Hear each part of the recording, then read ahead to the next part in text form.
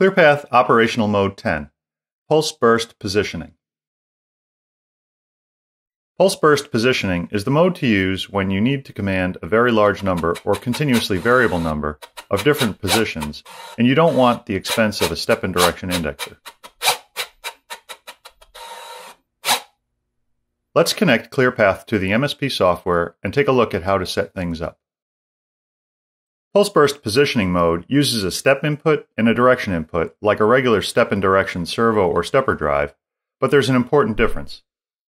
In a traditional step and direction system, where the spacing of the step pulses directly relates to the commanded speed and acceleration, the pulse frequency has to be precisely ramped up and down, and the spacing between pulses has to be very accurate.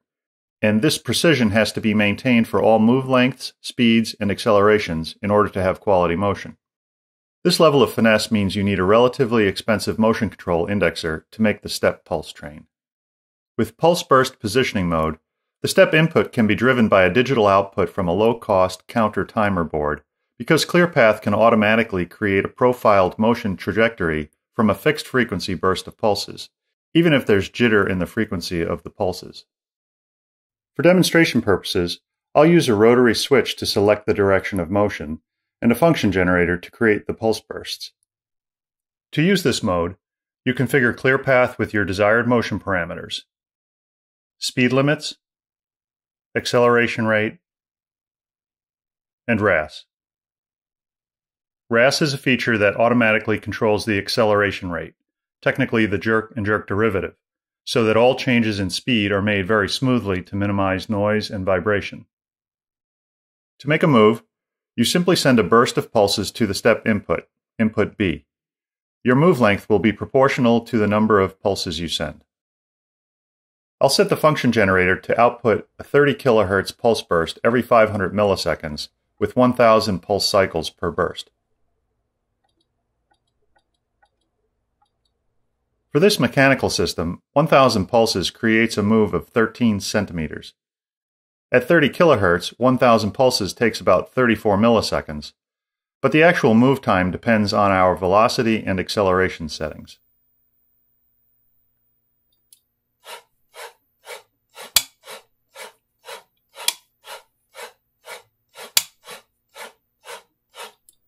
Even though there is no ramping up or down of the step pulse frequency, you can see by using the scope function in the MSP software that the motion profile has nice smooth transitions.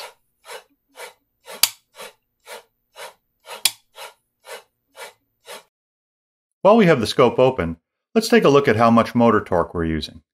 That way we'll know how hard we're pushing the motor. This feature can be used in any ClearPath operational mode.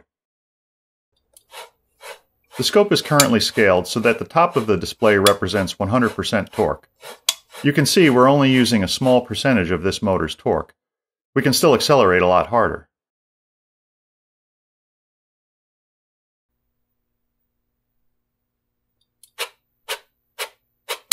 That's closer to this motor's full capability.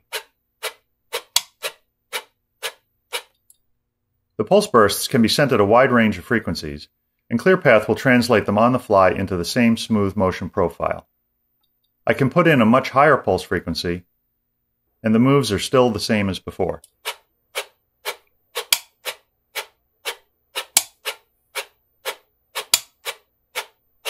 Because the pulse frequency and jitter has no effect on the profile, you can use low-cost electronics or even software to control the pulse output.